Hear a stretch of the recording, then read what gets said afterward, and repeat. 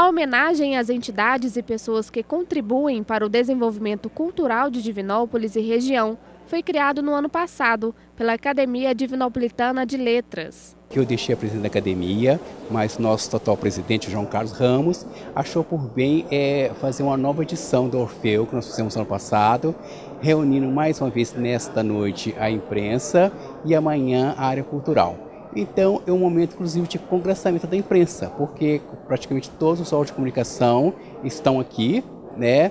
E amanhã muita gente importante da cultura. A academia fazendo o seu trabalho de fomento da cultura, de movimentando a sociedade, dando a sua contribuição para Divinópolis. Na noite de ontem, o Orfeu foi entregue aos órgãos de comunicação e colaboradores da mídia, que trabalham durante todo o ano no fomento cultural. A TV Entidades foi uma das empresas homenageadas pela Academia Divinopolitana de Letras, um reconhecimento pela parceria e o trabalho. E esse troféu é, sobretudo, um reconhecimento, um agradecimento àquelas pessoas que têm colaborado, sobretudo, com as atividades da academia, né?